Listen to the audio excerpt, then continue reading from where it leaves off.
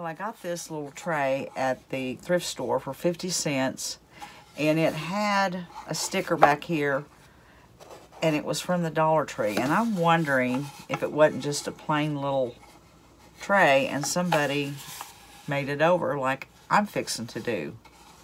But anyways, what I'm going to put in it is this. And I can't remember if I got this watercolor image off of Etsy or Creative Fabrica, because I used Creative Fabrica. I paid, oh, I can't remember. I pay a set amount a year, and then you can download just over and over and over anything. And if you do sublimation on t-shirts or your tumblers or anything like that, man, they have a lot on there.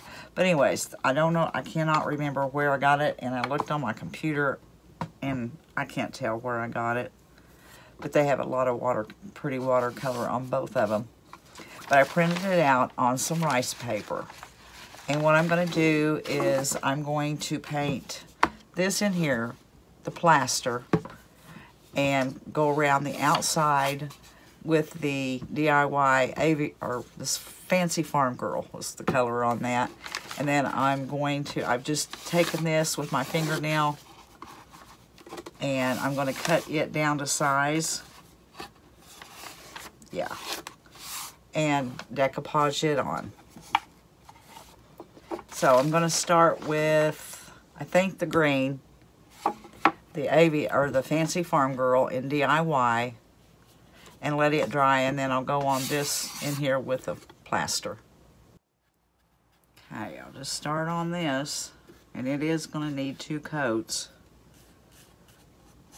And I'll try to stay off of the paper or the center area as best I can. And then I'm sure I'll just stress this down some, or maybe, I don't know, we'll see what I do. I never know. I start a project, I never know what I'm going to do with it. Sometimes it goes just the way I have planned, sometimes I change. I think that's the way everybody crafts. Okay, I'm going to finish painting this up and give it a second coat, and then start on the plaster color. Well, I have it all painted, and now I'm going to Mod Podge this down right where I want it. Hang on to it, start up there.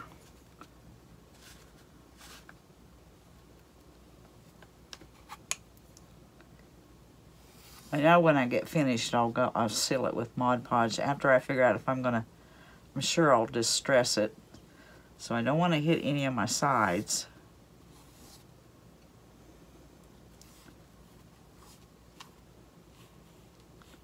Or at the top of it.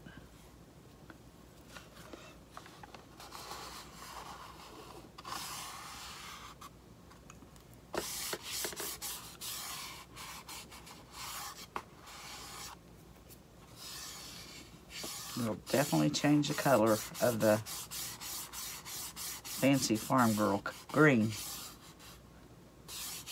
Making sure it's all sealed.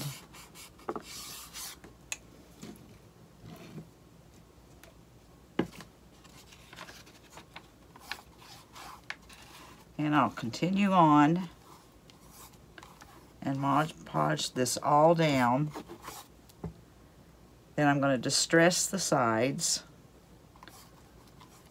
I'll probably do that with the, just a wipey or a, yeah, because this is the clay-based, the DIY, and it comes off with water.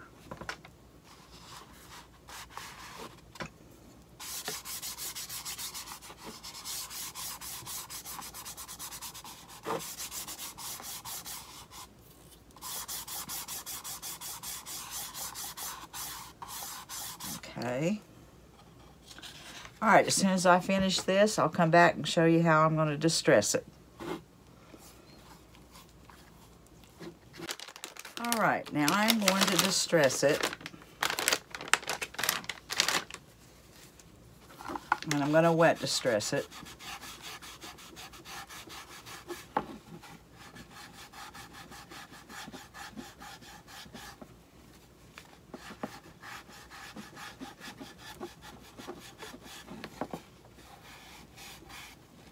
on the edges.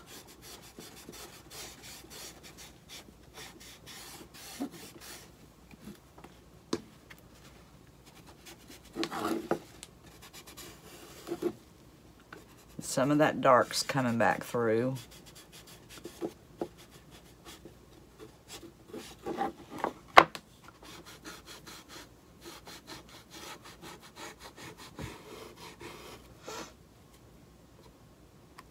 Oh, that wasn't totally dry, and I stuck my finger on it.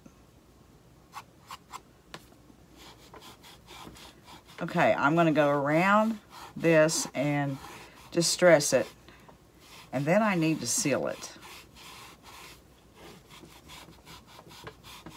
I like the way that's looking.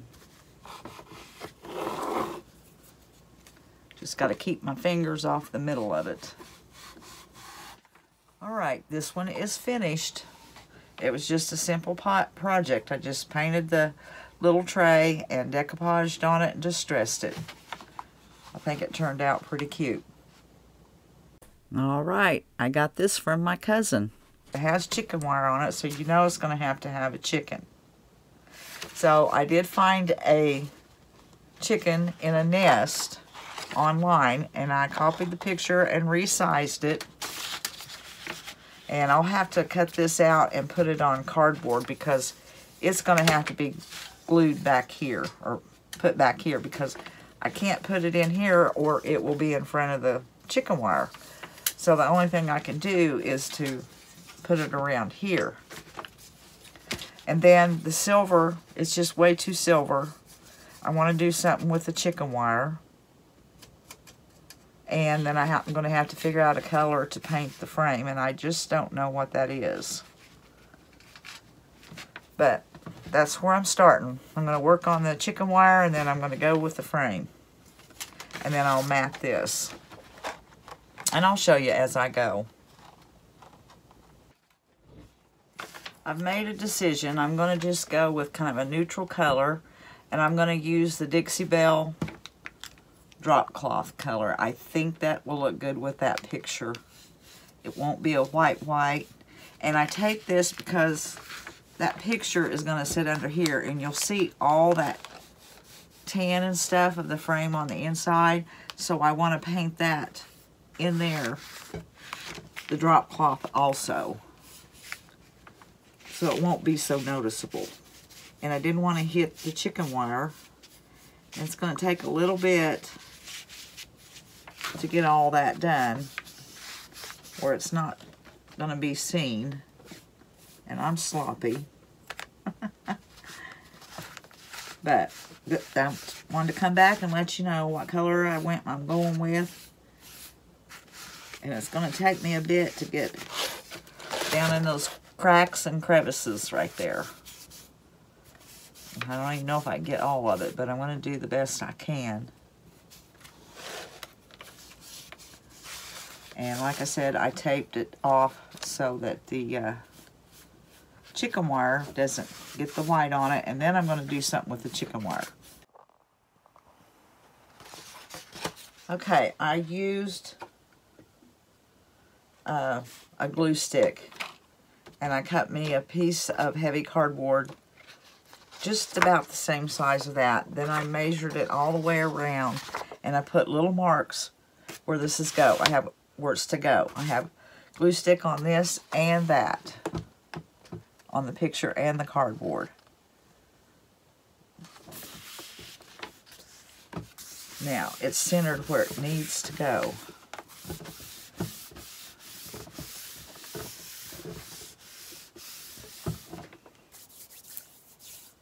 And I'm wondering if I shouldn't spray the picture.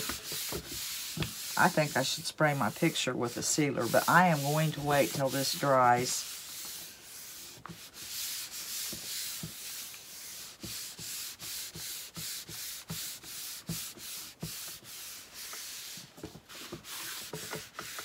Just keep kind of rubbing it. Make sure it's down.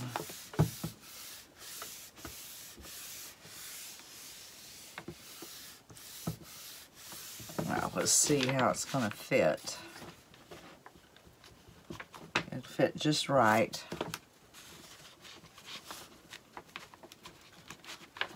I've got to make sure it's centered back here. And that way it'll kind of cover up the chicken wire and the back of it. That right there is just about right. I'm going to have to figure out how to attach it, but now I don't see it's all centered properly now.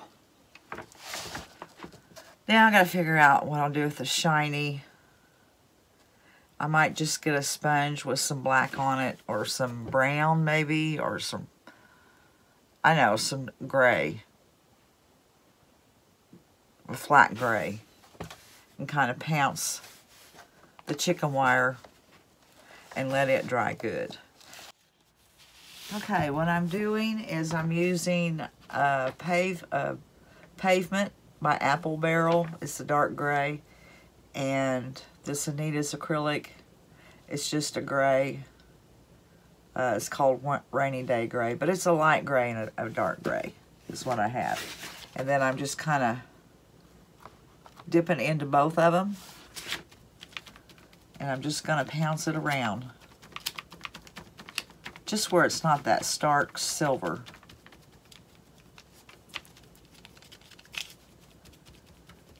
And I covered my edges so it wouldn't. And when I go to dip, I make sure this side's gray and that's like that. So it's kind of a mixture. I'm just going to pounce it all over the chicken wire. Because chicken wire doesn't really rust like that, or it just kind of turns a dull gray. Now, what I'm doing with the frame is I used the brush that I had brown on, brown wax, and I put clear wax on my brush, and it's leaving just a hint of brown on my frame.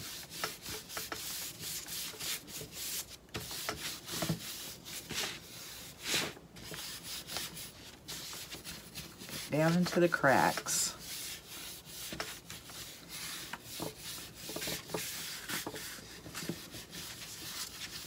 Making sure I'm getting it all covered.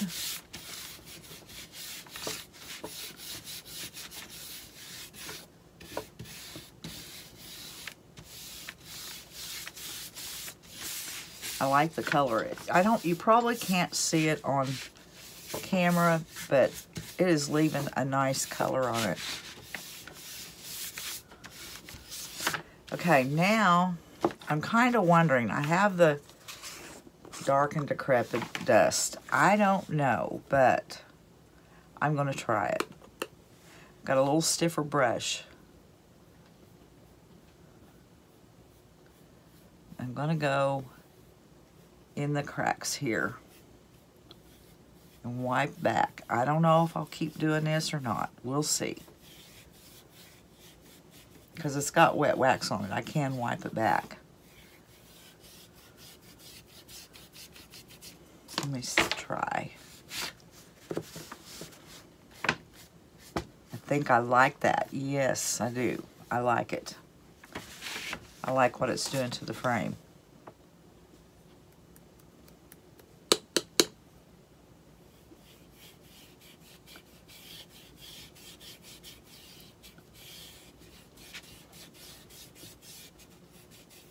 Kind of making it look dirty in the edges.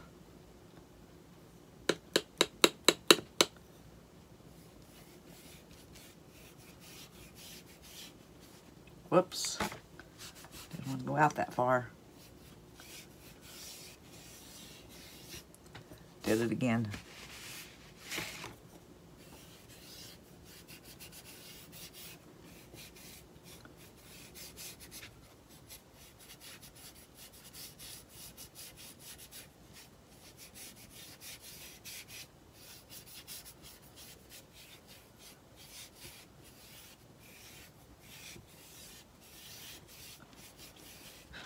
Okay, I'm gonna kind of pull it out on the edges there.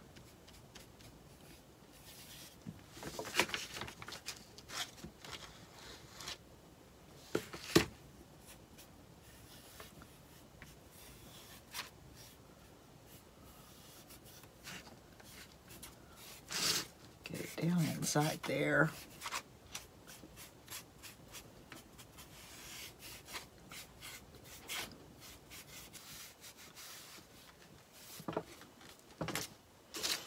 Now, let me see, get my picture.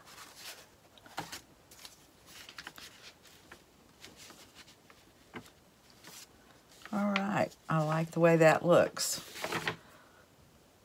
And that was using the DIY clear wax and the dark and decrepit. That goes on there. This one goes over here.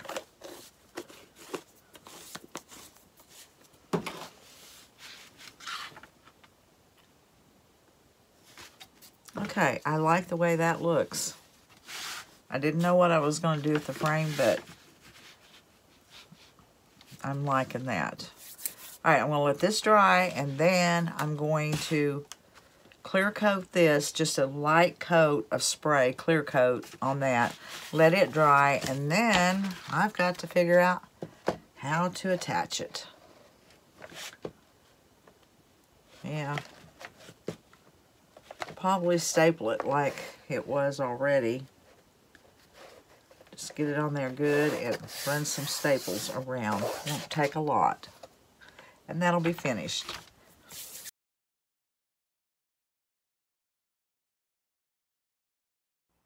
Okay, I'm working on a thrift flip, and the last craft show I had a rolling pin in there that I had stamped with, let's see here, this image here of the cow setting.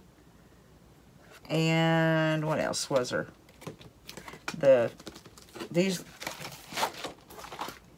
This sheep right here. One was on one side and one was on the other. So now I want to make another one, and I'm going to use two different chickens, but I wanted to start out showing you how I made sure, for me, that I had it centered right and everything. Is I took a sheet of paper and I've taped it on, and I laid this down kind of where I wanted it, and I made sure I had lines. Let me move that paint before I spill it. I have a line here and a line here.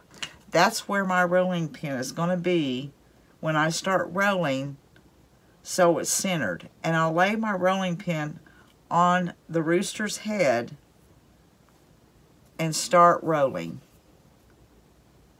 I have to be a little more careful than I am right now. Like that. That way, when I roll it, I've got them spaced far enough apart where they're not hitting one another and they're in the center. I don't know if everybody does that or if they can just stick it on there and start rolling, but with that, I really wanted to know where it was at, so I wanted to show you how I did that. Just put a piece of paper on here, inked my stamps, put them where I thought they needed to go, and I make sure you have your lines, or I make sure I have lines, so I know where this rolling pin is and it's centered on my images. I lay it on the head to start and just start rolling like that. So now what I'm going to do, now that I have that all taken care of, I'm going to set this aside, and I'm going to use the Dixie Belle chalk mineral paint in the color Drop Cloth. And I'll let it probably give it 2 coats and let it dry real good, and then I'm going to stamp it with these. Okay, I've started the first coat of the Dixie Belle in the color Drop Cloth. And I'm not sure if I'm going to go over the sides or not. I'm really not yet. If I mess up and go over, I'll have to, but I'm going to try not to and see what it looks like.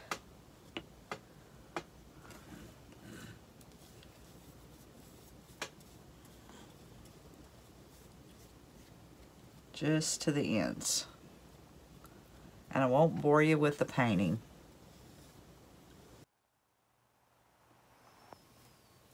Okay, I have my rolling pin all painted and it's dried well. Now I'm just inking my stamp.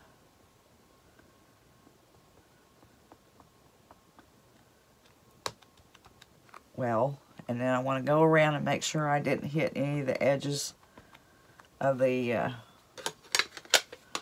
any of the edges.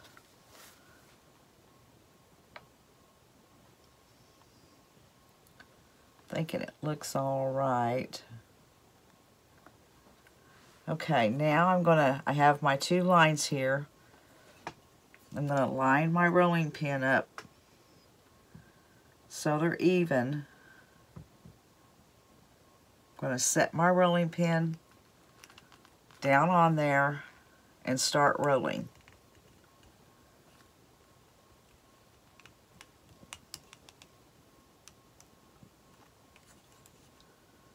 Okay, it came out just fine. Now I'll let that dry and I'll give it I'll seal it. But it came out just great.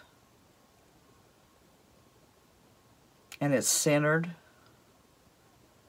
And it seems like if I don't center it, I get it off just a little bit and I don't like it. But this way, by putting those lines on there and being able to kind of eyeball where the lines are and start rolling, it's centered and it comes out good. And hopefully this one will sell as quick as the other one. The other one I did have green handles though. I don't know how the red handles are going to do. I'll leave them red, and if that doesn't work, then I'll go back to the green.